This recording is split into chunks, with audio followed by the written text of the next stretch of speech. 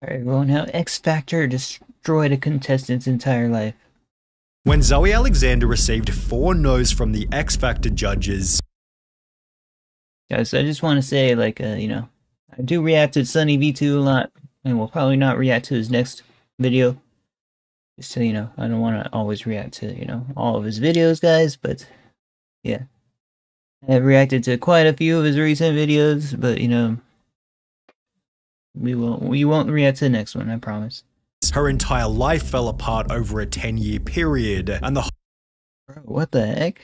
She got quite angry. whole thing was documented on camera from 100 She reminds me of like Miley Cyrus's hairstyle, and even her appearance a little, guys. Like, what? Why'd she get so angry, man? different angles. It all began with this email right here, in which Zoe first reached out to the X Factor requesting to appear on the show, explaining that she was a 22-year-old Pink impersonator but wanted to audition as herself. After being accepted as a contestant, Zoe was asked to send through 5 songs she wanted to sing, yet the X Factor then specifically demanded that Zoe audition as Pink. They wanted me to sing a Pink song. He basically said that if I didn't, I wouldn't be going on the show. So I agreed. After agreeing to do so, Guys, she could have like not mentioned she was a Pink impersonator. And now we know why. Now we know why. Impersonator. Guys, there's actually careers like impersonating celebrities, man. Like maybe even some impersonators have pretended to be celebrities occasionally just to fill in the role. Maybe not, guys. That's wild, right, guys? I'm sure there has been in some instances. So, Zoe was invited in for an interview where they continued to ask her about Pink. All he wanted to talk about was Pink. Have you seen Pink live? Do you know Pink's real name? Do you think you're like Pink in real life? With Zoe adding that they had no She knows Pink's real name, guys. An impersonator gonna know a lot about the artist, right, guys? That's her job at this point. I think she does a decent job of looking like a celebrity Pink right here, guys, right? You know what I mean? But the fact she got 4 no's, like, come on, at least get one yes. Come on now. They're being a little bit too savage on this Pink impersonator. interest in her personally, showing that the X Factor had an ulterior motive to create a story out of her being Pink. Before heading out on stage, one of the X Factor producers then encouraged Zoe to give an overly emotional performance. And he said, make sure you use all of the stage. If the judges say no, beg them, cry, get down on your knees and beg. So when she'd appear in front of the judges just a few minutes later, this is what went down. Totally reminds me of like James Charles, Miley Cyrus. Not gonna lie, like just gives like a lot of facial features similar to James Charles in my opinion, guys. I'm gonna sing "So What" by Pink. Pink, okay. Off you go. After stating that she was gonna sing So What by Pink, Zoe gave a boisterous emotional performance, using the whole stage with excessive facial expressions. However, the focus on her physical delivery and a few other things which we'll talk about later meant the singing was fairly average, leading the judges to stop her mid-song before stating this. I honestly think that you need to go away and take the time to find yourself as an artist. Despite She said go away. That is such a rude thing to tell her, man. Oh my gosh. Sad, bro. They should have just let her perform how she wanted to. And because of that, she like, you know, she probably is a little bit demotivated going into that, right, guys? this, the judges were kind enough to give her a second chance. Should we get a second song? Yeah. I want to give you a chance. Yet she was then stopped midway through her second song before the judges once again implied that they didn't think she was good enough. Oh, dude. Interrupting her performance and, like, oh my gosh. What are they doing, bro? Because at the moment, it just sounds like every other average sort of singing voice. But as the judges explained that she wouldn't be going to the next round, Zoe turned the criticism back onto them. You told me to sing a Pink song. I didn't want to sing a Pink song. You guys told me to sing a Pink song. Zoe then proceeded to lose her temper before bringing her dad onto the stage, swearing at the judges and throwing the microphone toward them. After some more chaos then went down backstage, Zoe lashed out at the cameraman ending the segment. However, in terms of negative feedback, Hey, bro. Producer said be emotional and cry, and she's just straight up having like an anger tantrum about it, guys. Like, you know what I mean? She could have begged for the judges to said yes, like the producer said. Man, still feel bad for her. I think things would have went better if she didn't perform the pink impersonation, but that's her job. I don't know, guys.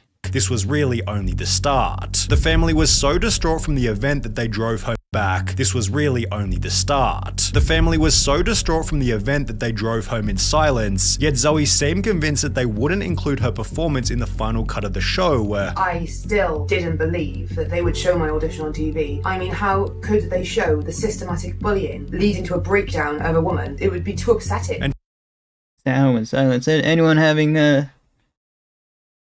have a car ride like that, man? Those are definitely like emotionally like interesting kind of car rides. Till about an hour after arriving home, when a Daily Mail reporter who was at the audition called the family to get a statement for an article and to tell Zoe that she was definitely going to appear on television. They will edit it in any way they can to show it on TV because it is TV gold. With this information, Zoe's mental health began to decline rapidly. As I have not heard about this. I couldn't sleep. I just stayed up every night. I can't stress to you.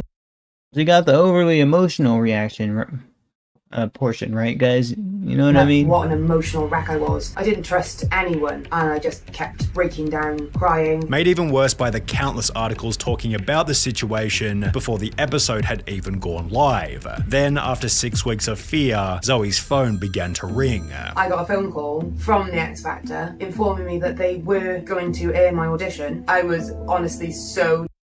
You should have asked for extra money right then and there, you know what I mean? She should have asked for, like, good amount. People be like, yo, I don't want you to add it. You gotta pay me extra, you know what I mean? Terrified, I just said no and put the phone down. Within hours of the episode going live, the performance was being called the most shocking audition ever, while other publications such as The Mirror called her X Factor's most shocking contestant ever. As a result of this, Zoe stated, I was recognized everywhere I went, laughed at, pointed at, threatened. Both myself and my dad have been threatened with violence, to the point that my dad had to physically defend us. I'd go to the gym and people would watch the video on their phones in front of me and then whisper and laugh. Dang, bro. And that's why I feel scared of public places. Despite this, Judge Tulsi Constantopoulos refused to change her attitude on the situation, stating there is always going to be the odd person who throws a massive hissy fit. Thousands of people over the years have auditioned, and this one person couldn't control their temper and threw a fit. But I don't think that's a reason for everyone to go, you've got to think about their emotions. That was one person. They should invite her back on, man. Hopefully this has a good ending, guys. So, some of them say they have a downfall, but they end up having a good ending. Her issues, and she chose to bring those issues to the stage. Given she now had no other option, Zoe began to defend herself. Is that a router right there? What is that? That's like her sound system, right? She got an interesting mouse as well. Interesting setup here, guys. Nothing game related here, guys. Not gonna lie. Began to defend herself by stating that the show deliberately tried to make me out to be this girl with a bad attitude, before she theorized that the X Factor deliberately encouraging her to sing a Pink song was part of a plan to increase ratings through televising a poor performance, which would explain why the producers encouraged her to be emotional in the minutes before the audition. Zoe Alexander was set up for a fall, and yes, she couldn't sing, but that isn't the issue under discussion. Setting people up to mockery by deliberately enhancing their self-image beyond their talents is cruelty bordering on human rights infringement. Zoe's volatile nature would have been spotted in one of the earlier auditions, and then stoked up so she would outburst on TV, and thereby encourage a flagging audience to tune in. And this guy giving a whole psychoanalysis.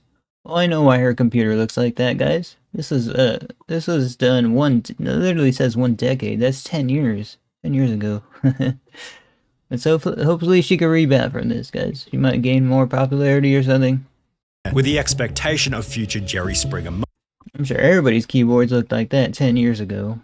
RGB keyboards are not, it just started like popping up like 5 years ago. Moments. Shameful, just shameful, yet others were a little less compassionate. Look, she may have been set up by producers, which isn't fair, but at the end of the day, she can't sing. The judges were just being polite by using the identity thing as an excuse because she did get to sing a second song, which she was also rubbish at. Her violent/physical outburst was wrong, full stop. Yes, it's unfair for producers to mislead her, but her reaction was atrocious and very bratty. Also, her dad shouldn't have brought her back onto the stage either, as this escalated the whole situation. She got to sing 2 songs, whereas yeah, her proper reaction should not have been the anger, in my opinion, guys. But she probably had pent up anger because the producers asked her to pretend to be Pink.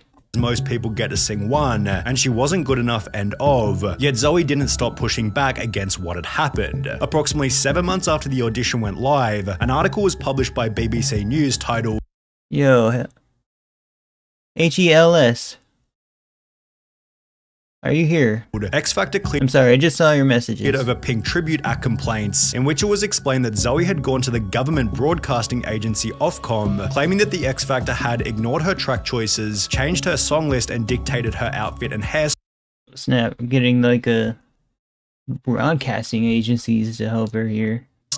Insisting on her appearing in her Pink persona, yet the agency found that the judges' comments were balanced, and her violent reaction after the audition was unacceptable by any standards, whatever her perceived grievance. Accordingly, Oh, they're not with it. They're not with it. Ofcom has not upheld Miss Alexander's complaint, with articles such as this one perpetuating Zoe's nightmare. People said to me, oh, don't worry, it'll blow over, it won't last forever. And it lasted for years and years and years. Things became even worse when Zoe's performance racked up almost 100 million views in compilations such as these.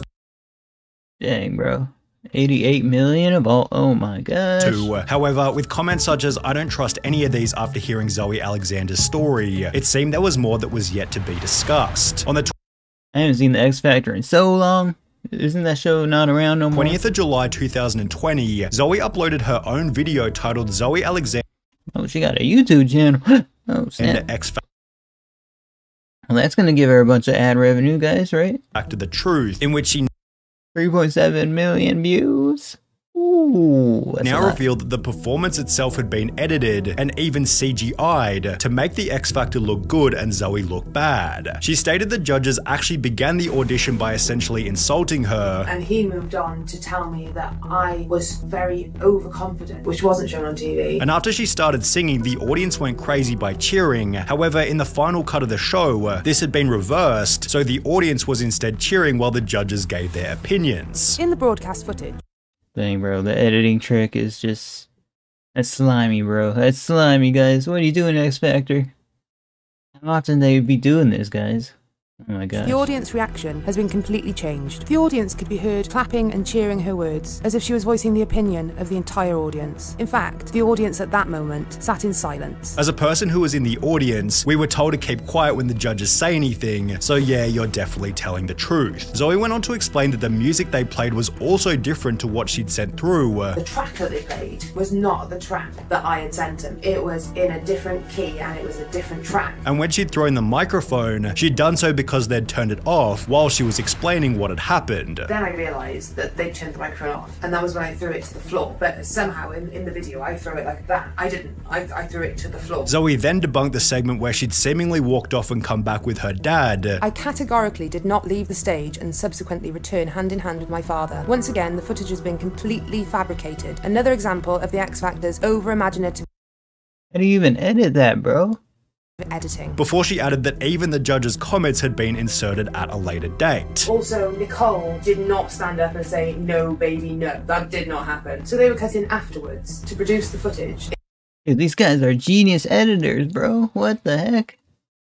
They're adding reactions afterwards? Oh my gosh. After heading backstage, another scene was filmed in which Zoe begged the cameraman to stop filming. However, this also didn't make the cut. I was saying, please stop filming me, please stop filming me. This scene was cut from the broadcast footage and replaced with even more fabricated footage, which better suited their storyline, as it didn't portray me as aggressive. The real footage would have clearly demonstrated the broken and emotional state into which I had been bullied. And with this information, everybody began to stand up for her. I admit I was one of the many who laughed, and this is what goes behind the scenes of X Factor, guys.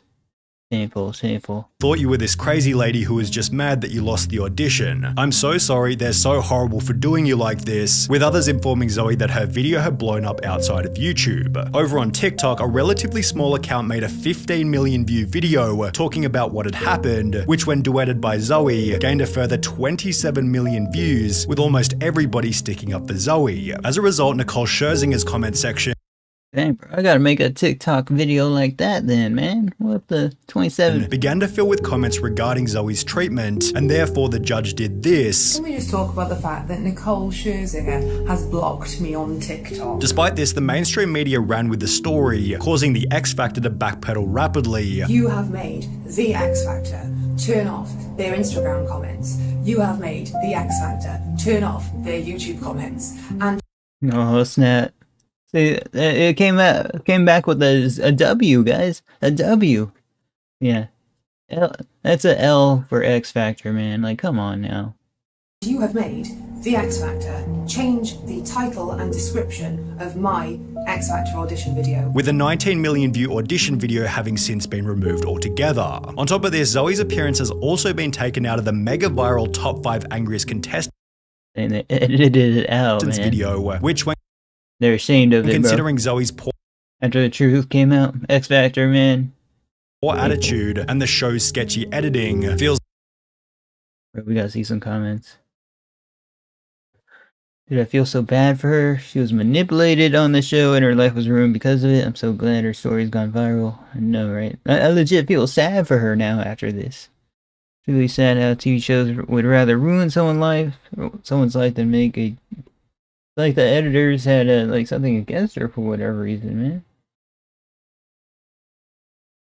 Go back for her. Unfortunately, X Factor ended in 2019. I don't think she ever really got... She should get some financial compensation for that, man. Could have hired actors to act crazy, but doing this to someone without them was disgusting. I know, right? Alright, guys. That's the video. Check out SunnyV2 in the description. Like, comment, subscribe, and do all my reactions live on Twitch. And I'll see you guys next one. X Factor, bro. X Factor L, bro.